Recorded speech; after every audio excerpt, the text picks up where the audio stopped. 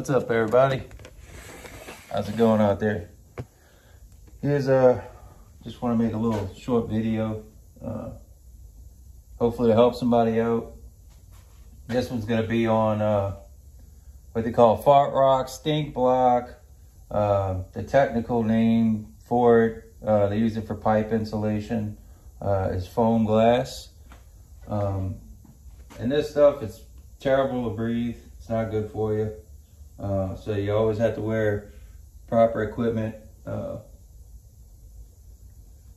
recommend safety glasses too, because if you got fans blowing and stuff gets in your eyes, it will irritate it. Could cause damage if you get it in the right spot, I guess. To start off, kind of show you where I'm at on this. This side, I just long blocked it with some 180, just to kind of show you that I didn't even really burn through, and I went, you know, to town on it pretty good. I'll try to take this off so I can show you guys a little bit better here. But so this side, you can see this is just 180 with a sweat board, and it's nothing fancy.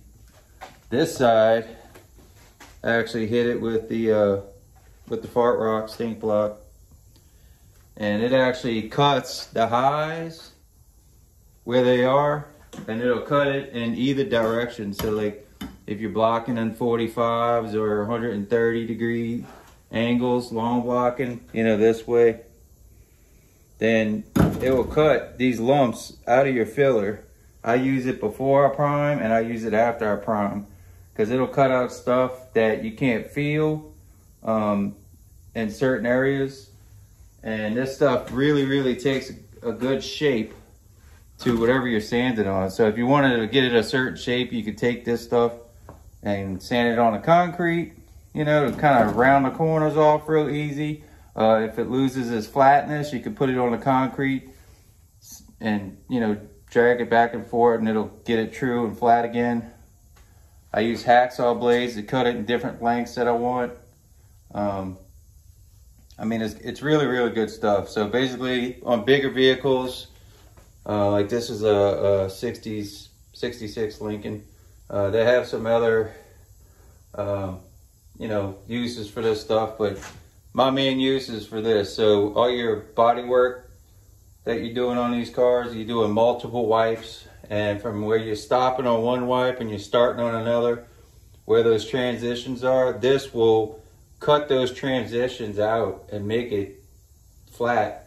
You can use it on motorcycle gas tanks. It will take the exact curve of the motorcycle gas tank. Like if you skim the whole motorcycle gas tank with filler, it works really well with that. I mean, I do have many different sanding blocks or different uses with different flexibility and different lengths. But this stuff it's really good for this. It cuts fast. The grit of it, it's you know, a little bit more than 180, a little rougher. But man, you use that first and then come back with some 180 and hit it with a prime, and it's really good. And it'll just get spots where like you keep blocking and feeling, and it's not cutting the lumps or the waves out. This stuff will only cut the high spots. It won't cut like when you sand them with a block and you're sanding, like let's say you sand in this area and it's high, well then it starts sanding next to it. Next thing you know, you got a low spot. This thing, it'll cut all the way through. I mean, you can see right here what it did. They had a little bit of a low here, and it went through and just cut all the way down, and then you can see where it burned through with not a whole lot of effort, you know. So I'm gonna just show you real quick, so we still got some time left on this video. Apologize if you can't hear me too well. I'm gonna put my mask on here, which are hard to find nowadays, and I'm gonna show you on this one how it works for me. Try to give you guys the best angle that I can. Let's see here, hold on a second. All right. Just the weather's kind of bad today, otherwise I'd have the door open. But let me show you. All right, so, and see, like this has a rounded corner, so if I wanted more rounded, I could just do a little twist on the ground, and it'll give it a nice curve. Keeps it nice and straight. And you can go straight on with it like this, and it won't like saw into your body work and distort it. And you just go at all angles. And keep sanding until you start seeing them spots pop up. You just want to uniformly block the whole area down. But as so many people are unfamiliar with this stuff, most body shops won't even, especially corporations, won't even allow you to have this stuff because it's bad for you.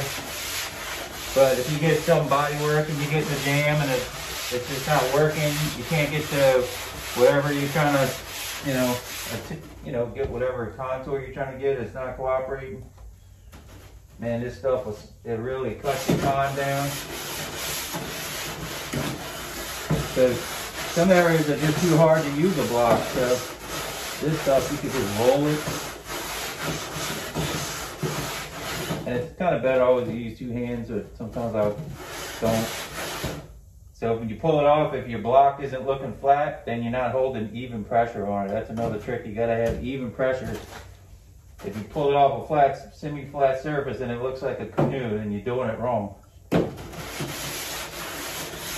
And I keep all my scrap pieces. I got a whole pile of all these little broken pieces, because if you drop it, it'll break. But sometimes you need some smaller pieces for smaller areas. Like I could block this all the way to this curve, but then I'll have to stop and I'll get another one and I'll blend that in with some fart rock on that contour.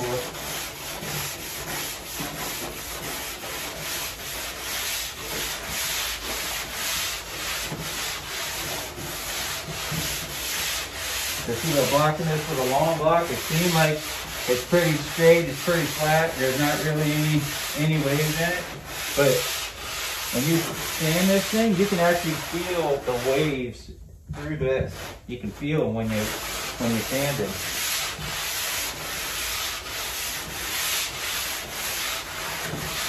It'll cut lumps out from going sideways, like this.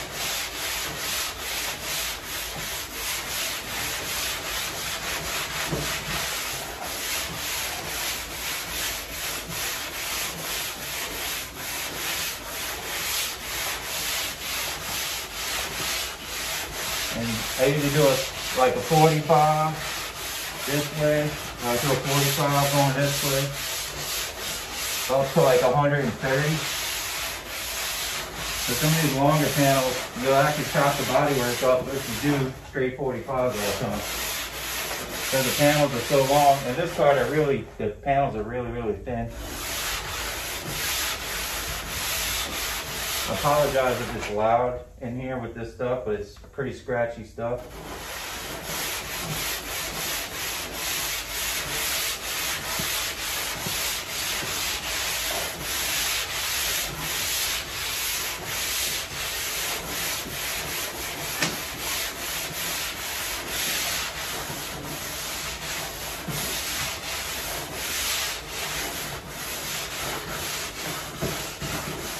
Already CNC spots.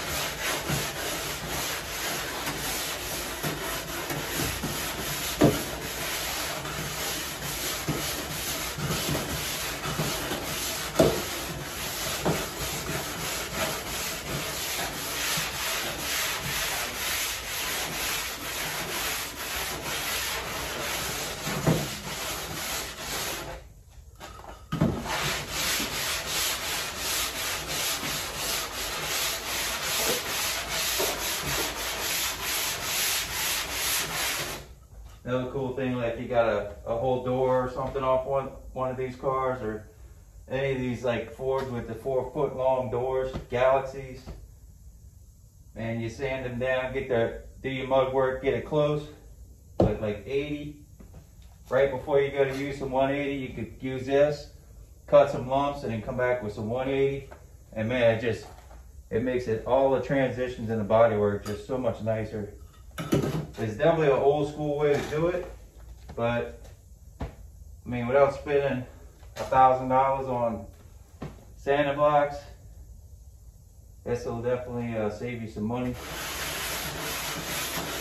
It'll save you some time, and it'll save your customers some time. Well, not your customers time, but it'll save your customers some money. Because it gets super labor intensive doing these cars. Especially ones that are going black. And they gotta be right. And if you sand too much in one spot with these things, it's really not gonna do a whole lot of damage. It cuts everything down evenly, but mainly only cuts the high spots and just floats over the low spots. It keeps its rigidity because it doesn't bend at all. Matter of fact, if you take this stuff, I'll show you how brittle it is, but boom, it just snaps right in half, you know? And then you can use these blocks for something else, you know, if you got some small areas, you gotta do whatever, but I got so much of this stuff. I buy a big old thing of it for like, I don't know, it's like $250, but it lasts me 5-6 years. I mean, I don't use it all the time, but I do use it on every car that I do that's, you know, on the large side. Yeah, you can see here, this is, you know, after did some pretty serious blocking just with the fart rock, and you can see how I cut down these areas, some of these little small lumps or high spots on here. I mean, this is just the first prime. Pretty good primer though. It's that RM 25 or 26, RMP 27, I think it is. This black primer. Pretty good stuff. I love it, man. A little on the expensive side, but it works good, and you don't want to use cheap stuff anyway. But you can see this side the same thing. So got a few spots I might put a little putty in, you know, up in here, the little small spots. But yeah, for the most part, I'm gonna start popping my tape lines so I can block to those lines. Gives me a nice crisp lines to go off of.